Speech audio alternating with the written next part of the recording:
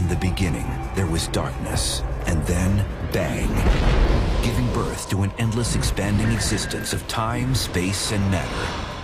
Every day, new discoveries are unlocking the mysterious, the mind-blowing, the deadly secrets of a place we call the universe. This cosmic world is unlike anything you've ever seen or learned about. Our galactic neighborhood is home to 7 of the most mesmerizing, violent, and otherworldly phenomena in the universe. A stunning planet whose iconic rings contain mountain ranges that rival the Alps. A shimmering moon where massive geysers of water and ice spew from its surface. Scale a mega volcano. Then zigzag through a family of asteroids before diving into the eye of a supersized hurricane. Experience the newest, most mind-blowing discoveries revolving around our sun as we venture in 3D to the 7 wonders of our solar system.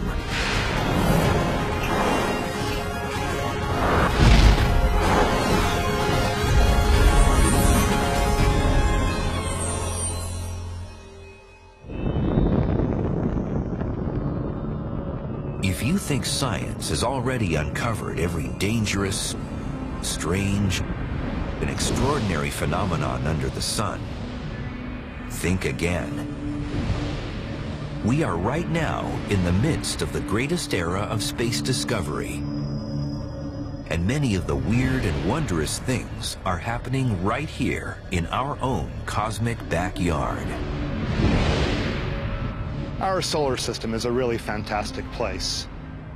You know, we've now found other planetary systems, and we've not yet found anything quite like our solar system.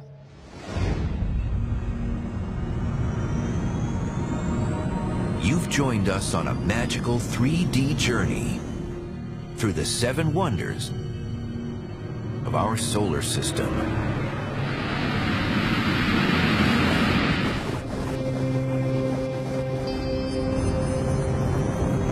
We first head for the orbit of Saturn. Number 7, Enceladus.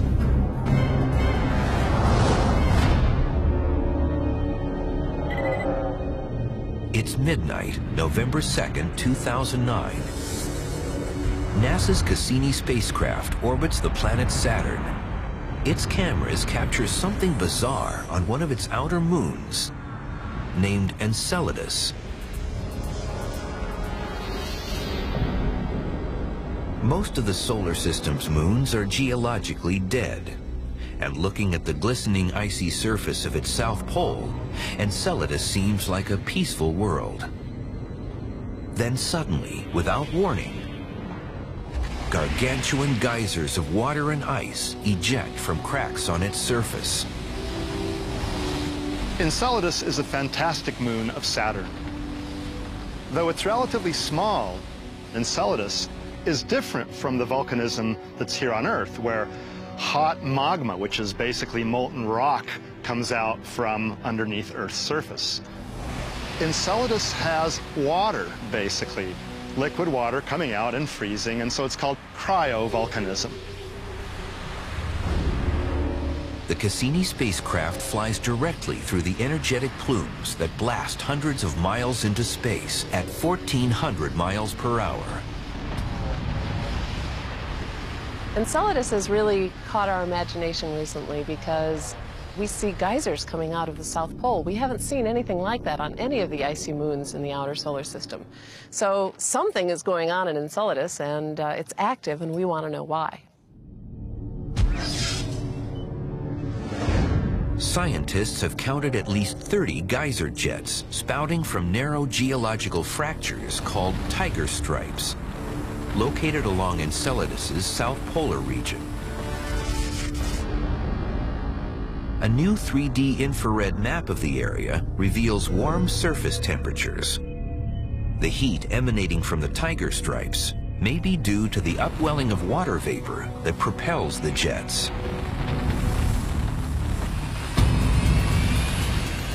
One of the few other places to witness this truly fascinating wonder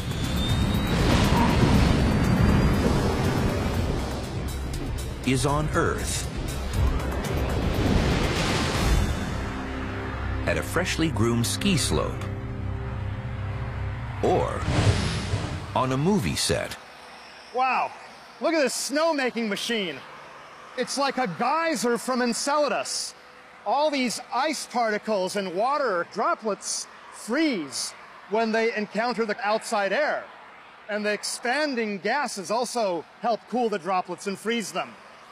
In the case of Enceladus, heated liquid water in a cauldron below the surface goes squirting out through some vents in the south polar region. And when that water comes out and encounters the cold surrounding space, it freezes, forming snowflakes and ice particles, much like the ones coming out of this snowmaking machine. So wow, I might as well be on Enceladus right now.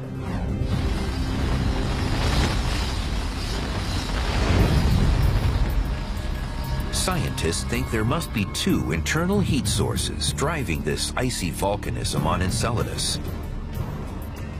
One source could be radioactive elements that decay and heat up the interior, thereby keeping the water in a liquid state. The second could be tidal heating.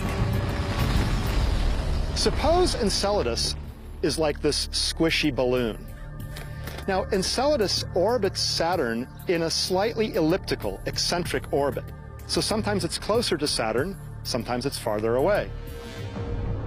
When it's close to Saturn, Saturn's gravitational pull creates a greater tidal stretching of Enceladus than when Enceladus is farther away. That leads to a rubbing of the interior materials and a release of energy. This tidal friction, as it's called, helps melt the interior of Enceladus and keep the water in this molten or partly molten state. One mystery is how much water actually exists beneath the surface. Could the miniature moon be hiding an underground ocean? We infer that there is a liquid ocean because there needs to be a source of water to power these geysers. The ocean may not extend under the entire globe of Enceladus. It may be just beneath these regions where the geysers are going off, but there has to be a significant reservoir of liquid water beneath the surface of Enceladus. If liquid water exists beneath the surface, it could be teeming with organic molecules. These, along with relatively warm temperatures, are the essential ingredients for creating life. It would be incredible if we were to find life, primitive life, underneath the surface of Enceladus. We don't expect complex creatures such as ourselves or rabbits or turtles, but even primitive bacterial or microbial life, independent of life on Earth, would be one of the greatest discoveries ever. Enceladus actually orbits within another wonder of the solar system. Number 6, the rings of Saturn.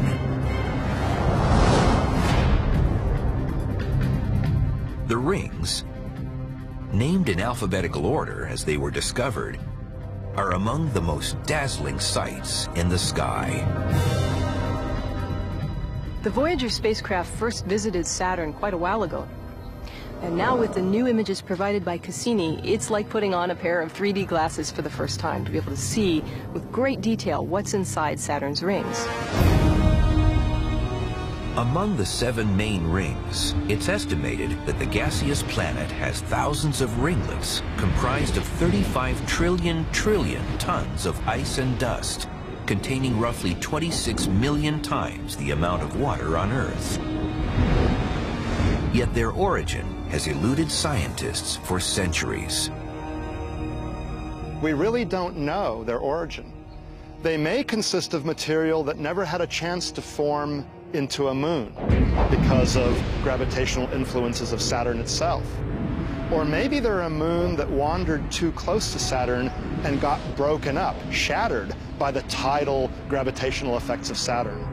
Or possibly even a comet came in too close to Saturn and got tidally disrupted by Saturn's immense gravitational field. What's even more remarkable is that scientists have counted 62 moons embedded in Saturn's rings. New images indicate that these tiny satellites have taken the rings to new heights.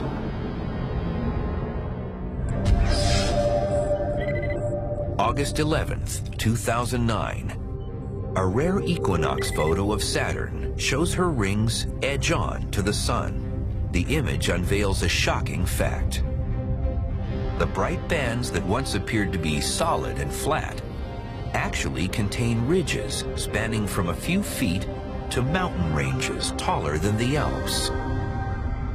When you look at Saturn's rings from a telescope on Earth, they look completely smooth and featureless. But now we see that there are regions where the ring particles are piled up into what you could call mountains, which can be several miles high. But how are these mile-high mountains formed? NASA's Cassini mission actually captured images of embedded moons sweeping through Saturn's rings, causing them to twist and ripple, creating ever-changing patterns. In Saturn's A ring, the outermost of the large bright rings, the moon Daphnis has carved a vertical peak, which is over 2.5 miles high.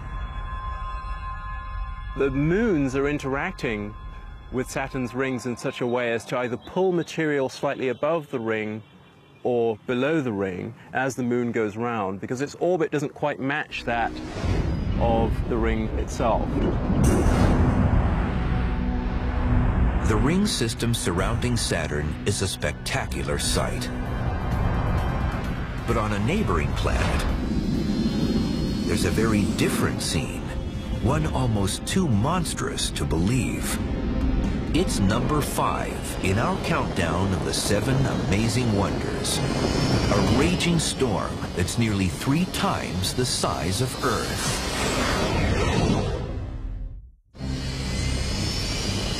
As we continue our countdown of the 7 wonders of our solar system,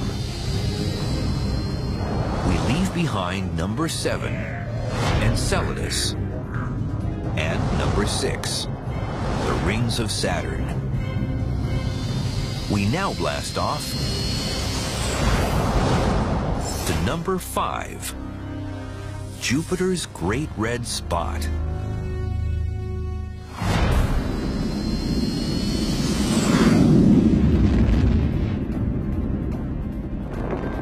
This mother of all storms is about 3 times the size of Earth. We don't know exactly how the red spot formed. It's been there as long as we've been looking, as far back as the 1650s. So it was there before we started really paying attention. The Great Red Spot is actually an ancient storm that's been spinning wildly for centuries. The supersized vortex towers 5 miles above the planet's cloud tops and dwarfs any storm system on Earth. The 400-mile-an-hour winds measured in Jupiter's Great Red Spot are faster than some of the most powerful winds measured in tornadoes here on Earth. Yet tornadoes on Earth only last maybe a few tens of minutes, or at most a couple of hours, whereas Jupiter's Great Red Spot's been going strong for at least 400 years, and it's 3 times the size of Earth. Now that's one storm you don't want to get caught in. Most tropical storms in Earth's southern hemisphere spin clockwise as our planet rotates. But on Jupiter, the Great Red Spot follows an unearthly path. The Great Red Spot, which is in Jupiter's southern hemisphere, rotates counterclockwise. It's anticyclonic. And that's because it's a high-pressure system, unlike the low-pressure systems here on Earth associated with storms. So when you have a high-pressure system, the airflow is naturally the opposite to that of a low-pressure system. The origin of this long-lived storm has baffled astronomers. But now, science may be on the verge of unraveling its stormy secrets. The Hubble Space Telescope recently snapped images of 3 smaller storms on Jupiter called white spots. Within 3 years, the 3 white spots merged to form one Earth-sized storm. Then, the unexpected happened. Over the course of only about a week, the storm turned from white to bright red. It's now known as Oval BA, or sometimes Red Junior. Why it turned red and exactly how that happened is still a mystery. Astronomers now suspect a similar merger may have also created the Great Red Spot. And like Red Junior, the ferocious storm may have originally been white. But as its speed grew faster, it began dredging up material from deep in Jupiter's atmosphere. One of the compounds could actually be a form of sulfur. We don't fully understand why the red spot has its characteristic brick red color, but probably there are chemical compounds which are reacting with the sunlight and are giving it this color. Astronomers have been closely monitoring the Great Red Spot. And in the last decade, they have detected an astonishing change. We've been watching the Great Red Spot shrink and actually become rounder for some time now. Who knows if it's going to persist for another 400 years or maybe disappear entirely. The Great Red Spot is by far the biggest storm in our solar system. But after leaving Jupiter, we head about 200 million miles in the direction of the Sun and have a close encounter with another barely believable wonder. Number 4, the asteroid belt.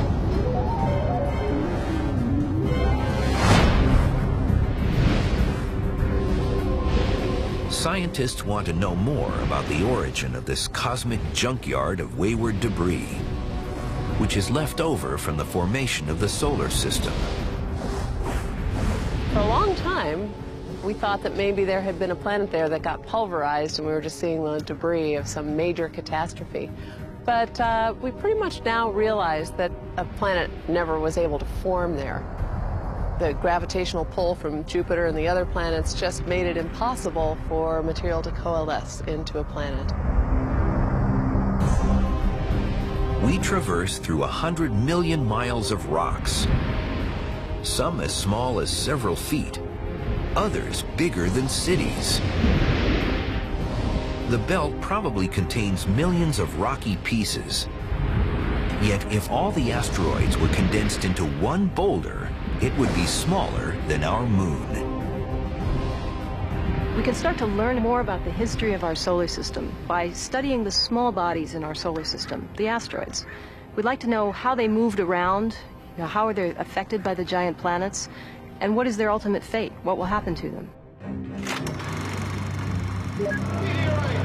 Popular movies have portrayed the asteroid belt as a cosmic obstacle course, a place where spaceships dodge enormous boulders that constantly collide and jostle for position before hurtling down from space to destroy planet Earth.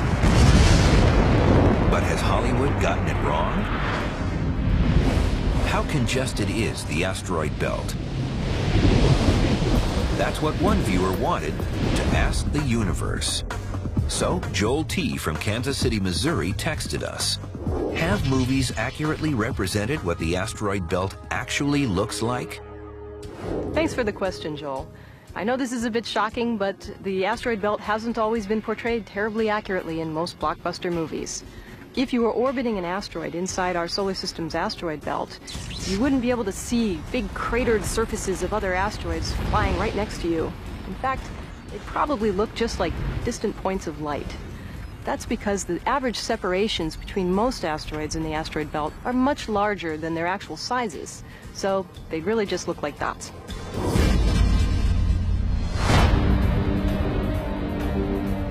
In fact, an average distance between two asteroids can be 1 million miles. However, among this spacious sea of odd-shaped rocks exists a round ball. Ceres is the biggest asteroid in the solar system. The awesome 600-mile-wide rock contains a fourth of the entire mass of the asteroid belt.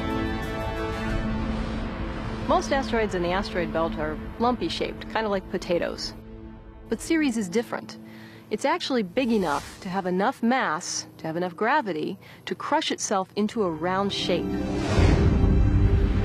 Because of its spherical shape, Ceres was upgraded. Scientists recently listed it as a dwarf planet, the same designation given to Pluto. The modern view of Ceres is that it's not big enough to be called a genuine planet, but it is big enough for it to have formed a roughly spherical shape, but not big enough to be a true planet. This fourth wonder not only holds unique artifacts from the formation of our solar system, it also harbors potential weapons of mass destruction. Many asteroids have escaped the confines of the asteroid belt. And at any moment, one of these rogue space rocks could repeat history. And no one will live to talk about it.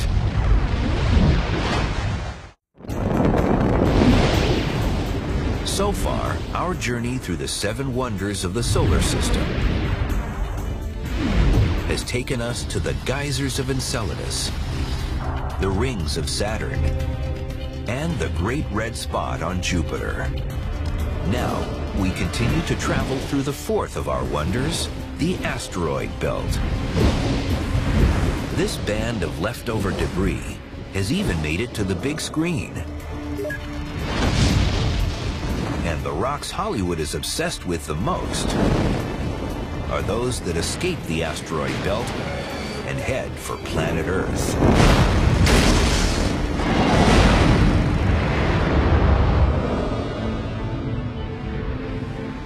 Near-Earth objects, or NEOs, are cosmic rocks like asteroids or comets, which strike Earth almost every day. We're really very interested in near-Earth objects, objects that pass across the orbit of the Earth around the Sun, because occasionally they can and do collide with the Earth. And if they're big enough, they can cause vast destruction here on Earth. On April 14th, 2010, cameras caught sight of a 3-foot fiery asteroid streaming over the Midwestern United States. Fortunately, the cosmic rock broke into tiny pieces before hitting the ground. But in the past, large asteroid impacts have created gigantic craters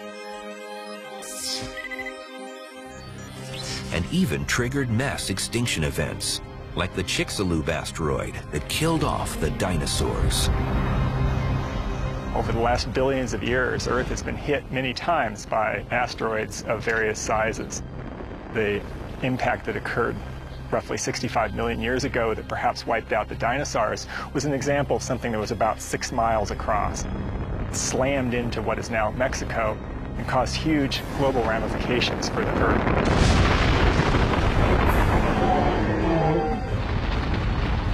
A number of new space surveys are currently tracking all near-Earth objects that are large enough to destroy a modern city, or even worse, ignite a global catastrophe.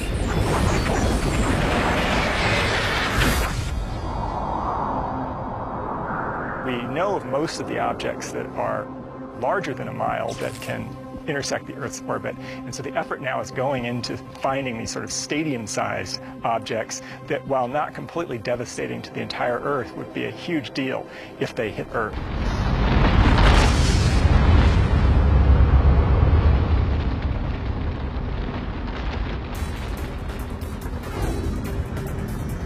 As we leave behind the asteroid belt, we chart a course to the next of our 7 wonders,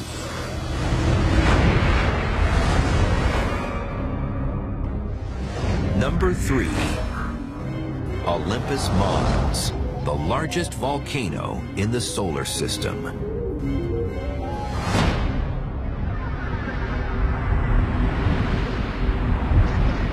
As we approach the planet Mars, we immediately catch sight of this mammoth mountain. The base of it is about almost 350 miles across. That's as though the base of the mountain were from Los Angeles to San Francisco. So even though it's so high, the slope is very gradual. You would barely know you were climbing a mountain. It's not like a steep volcano. It's just, it's a smooth, low slope, but it just goes on forever. Olympus Mons is located in the Tharsis Bulge, a region on the red planet that's home to other massive volcanoes.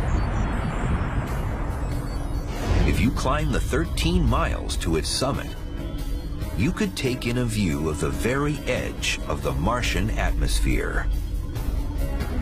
Olympus Mons is several times higher than the highest mountains on Earth, and its base is hundreds of miles across. And it's been formed over the last billions of years by eruption after eruption after eruption, which has slowly surfaced it with successive layers of lava.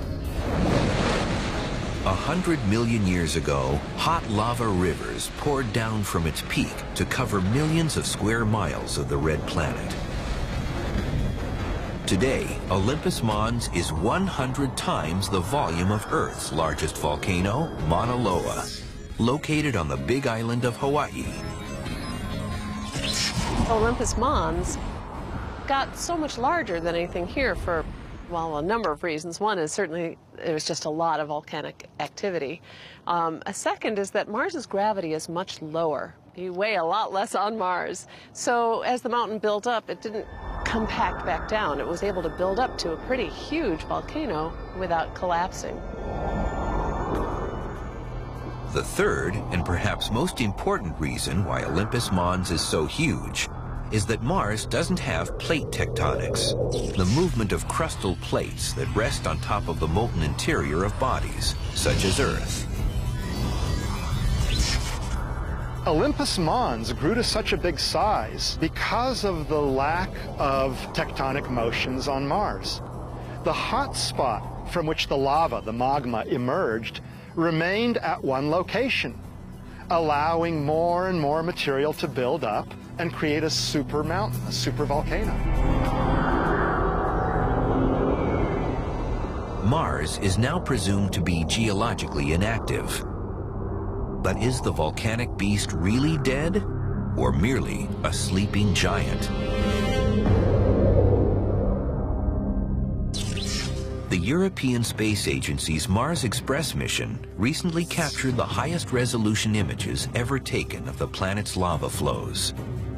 Some flows date back 115 million years, but others are only 2 million years old. And on geologic timescales, that's very recent, which suggests there still may be some volcanic activity. If we look at the surface of Olympus Mons, we see especially that there are lava flows which have very few craters on them. And so we know that those lava flows are perhaps 10, 20 million years old at the oldest. But the eruptive activity has been going on until the relatively recent past, if not right up until the present day.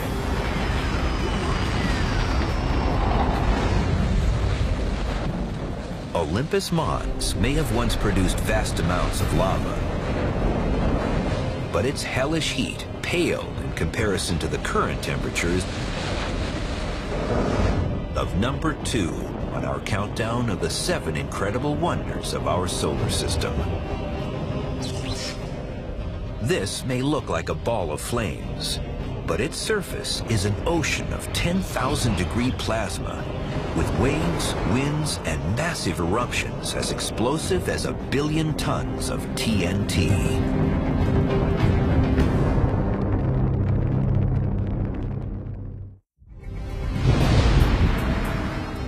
Our next wonder of the solar system has been Earth's best friend and foe. It's bathed our planet with heat and energy, but it's also blasted us with potentially deadly, highly energetic particles and waves. We now navigate around number 2, the sizzling surface of the sun.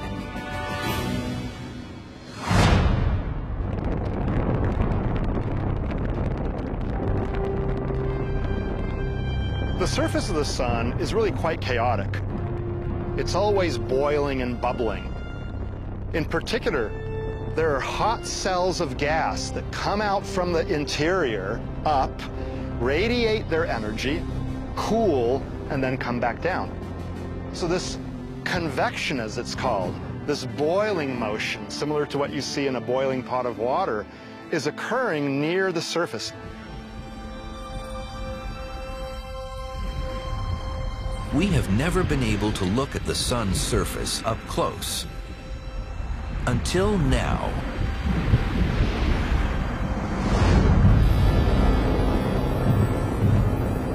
NASA's STEREO, or Solar Terrestrial Relations Observatory, is a 2-year mission that provides a revolutionary look at the sun in 3D. Its 2 observatories record the flow of energy and matter from the sun to Earth. The arrangement of STEREO is to have 2 spacecraft, one in Earth orbit somewhat ahead of the Earth and one in Earth orbit somewhat behind the Earth. So they're separated like our eyes are separated in order to help us give us 3D vision of what we see. The 3-dimensional video makes you feel like you're an arm's distance away from touching the sun's visible surface. Called the photosphere, this is where solar storms and other violent phenomena occur. The surface of the sun, if you were somehow able to go there and protect yourself, is an incredibly noisy, hot, and violent place. There are temperatures, thousands of degrees. There are continuous magnetic storms that create huge, basically thunder-like sound. This 3D movie focused on a prominence. This is a relatively cool, dense cloud of plasma that sits suspended above the solar surface, supported by magnetic forces. As seen here, prominences can occasionally rip free and jet into space. Our sun has an incredibly powerful magnetic field. Those magnetic field lines can disconnect or break, releasing huge bursts of energy. And these throw up giant blasts of plasma that come out along curious-looking arcs, but these are actually following the magnetic field lines around the sun. Eruptive prominences can occur in tandem with another solar ejection that can deliver a double punch if directed at the Earth. NASA's Solar and Heliospheric Observatory, or SOHO, recently took dramatic movies of coronal mass ejections, or CMEs. These massive bubbles of hot ionized gas contain up to 10 billion tons of solar material. They shoot out into space at speeds of several million miles an hour. Coronal mass ejections are incredibly powerful storms. They can be as massive as 1 billion H-bombs, just huge amounts of energy. And sometimes those big blobs of plasma strike the Earth and lead to beautiful northern lights, aurora displays. They can also be very harmful to the Earth. When large coronal mass ejections are blasted toward Earth, they can trigger geomagnetic storms. These blobs of ionized particles can damage or even terminate satellites, as well as fry our electrical grids. What's more, they're extremely hazardous to astronauts when outside of the protection of a spacecraft. The CMEs generate X-rays. So if you're out in space, you would get quite a dose of radiation if you were in one of these CMEs. Luckily, our atmosphere absorbs most of the X-rays, and we don't experience the bad effects here on the surface of the Earth. These latest images are chilling reminders that our sun's surface is a force to reckon with. And things may really heat up on our home star in the very near future. Solar activity runs through an 11-year cycle. In 2013, our sun will be at the peak of this cycle, called the solar maximum. At this time, the surface of the sun could create a perfect storm. The sun has had in the past big solar storms that have knocked out power grids and our communication satellites. There will be more storms. They might happen at any time, or they may not happen, you know, in our lifetime or even in the next millennium. We just don't know. But one thing a solar storm can't destroy is number 1 on our countdown of the 7 wonders of our solar system. It's the 5th largest planet. 1/10 of its surface is permanently covered with ice, and its hot interior has been churning up enough magma to keep volcanoes erupting for billions of years.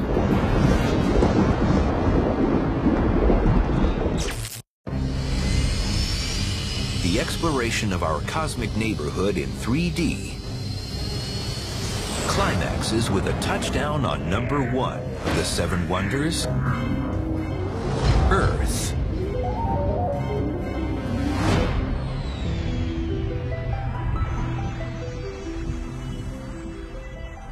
The Earth, without a doubt, is the single greatest wonder in the solar system. The Earth is so perfect for our existence. There's liquid water, there's an atmosphere, there's comfortable temperatures. It's just a great place. Earth, the 3rd planet from the sun, is brimming with breathtaking beauty. Unlike any other body in the solar system, liquid water covers nearly 2/3 of its surface. Its continents inherited a diverse landscape, and it's the only planet confirmed to support life in all its amazing forms. Earth has a number of different features that make it truly unique in our solar system.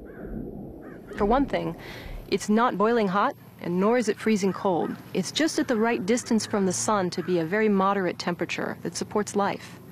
For another thing, it's not completely a water world, nor is it completely a dry desert either. It's got just the right mix of land and ocean to support a wide variety of species. Science is now getting closer to solving the mystery of how life got started by retracing the steps of our planet's formation.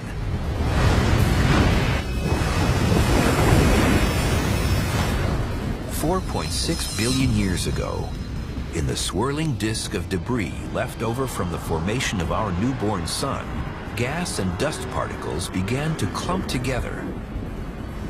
They eventually formed large boulders made of rock and ice that we see today as asteroids and comets. For millions of years, these bodies collided and coalesced to form planets. During this birthing process, Earth acquired some special properties. One unique feature on Earth is abundant liquid water. It is thought that the earliest volcanoes spewed out massive amounts of steam, which condensed into rain and supplied the planet with water. But recently, new sources of water have been suggested. Some of the water might have come from comets, or some of the water might have come from an outer belt of asteroids that was rich in water. In other words, some of the water could have come from the rocks that made the Earth near the end of this era of heavy bombardment. And water appears to be a key component for the origin of life. It was previously theorized that life began in a primordial soup, a warm pond containing energy and atmospheric elements to make amino acids. However, the most recent pioneering research makes a strong claim that the Earth's own chemical energy and rich proteins seeped up through hydrothermal vents deep under the ocean.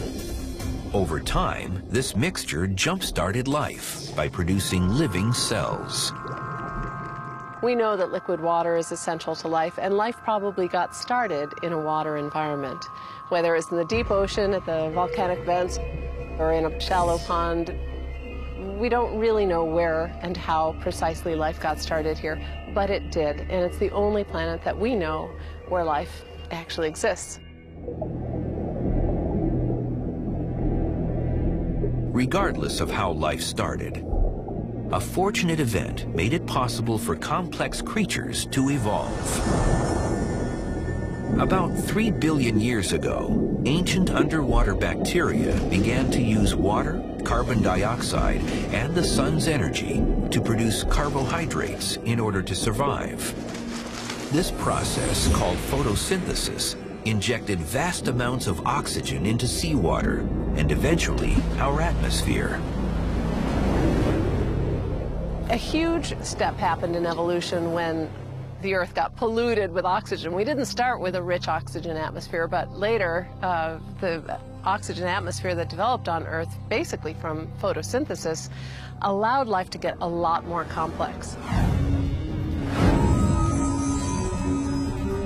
After a few billion years of planetary and biological evolution, the first plants and animals emerged from water onto land.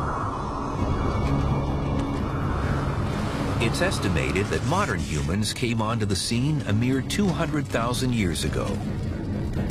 And with our evolution came the technological revolution of the planet. From ancient man-made monuments to bustling metropolitan cities, human beings changed the way Earth looks on the ground and from space. The Earth's surface has started to be modified very significantly by cities, by human activity. We're part of the Earth. We've created all these changes on its surface. So the Earth's geology, in some deep sense, has been radically altered by the appearances of cities, by the appearances of all the things that we do on the surface. And that's something that's remarkable and which, as far as we know, is not happening anywhere else. Certainly it's not happening anywhere else in our own solar system.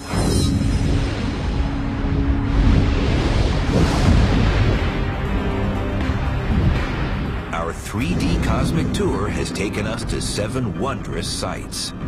The icy, geyser-laden moon Enceladus, Saturn's sensational rings, Jupiter's great red spot, the largest volcano, Olympus Mons, the mysterious asteroid belt, and our stormy sun. But this unforgettable adventure would not have been possible without our home planet, Earth, a place with endless possibilities. Over the last century, humans have manufactured metals and other materials from our planet's crust to build spacecraft. Our technology will enable us to blast off, to explore the other wonders. We'll be able to marvel at these distant domains and realize that we're part of a much wider cosmic world. These awe-inspiring phenomena allow us to ponder who we are and why we're here in this magnificent place we call the universe.